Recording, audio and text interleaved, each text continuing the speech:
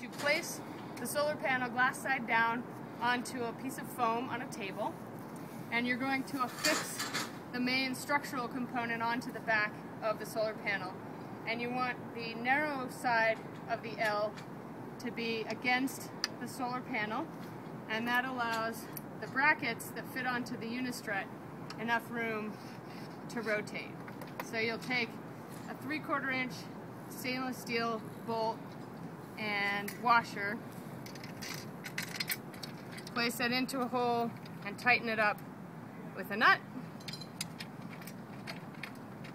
and your nut driver, and repeat that until you've mounted the brackets securely on the back of it. The next step is to slide the mounting brackets into the unistrut. So I'll show you how they work.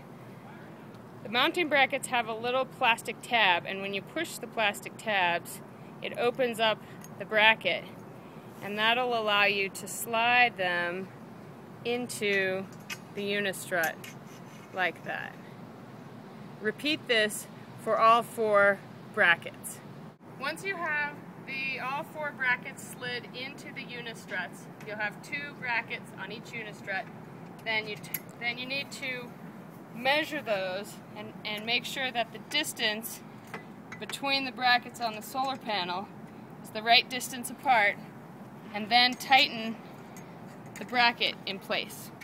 The next step for the second unistrut is to attach the uprights. So these are the pieces that will hold the solar panel upright. To attach the unistruts to the back of the solar panel, now that we have the brackets mounted in place. Now we attach the bracket to the mounting plate that we had attached previously to the back of the solar panel, and then we tighten that with a nut.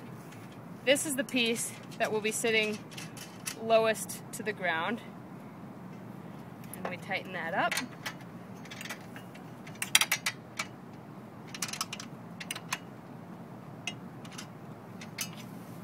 You'll need some extra hands for this one, and then you attach the second unistrut that has the uprights attached to it to the back structural panel on the back of the solar panel.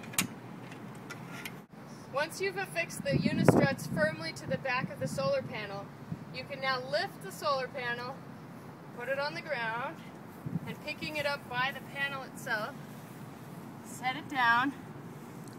And then you may need to adjust the angle of the unistruts to have them firmly on the ground. Tighten all of the nuts firmly so that the solar panel doesn't move in place. And then with tent stakes, stake down the corners of the unistruts. This is what the final installation of the solar panel looks like. It's mounted on 2 unistruts that are staked to the ground with tent stakes and have 2 upright supports and 2 supports on the ground.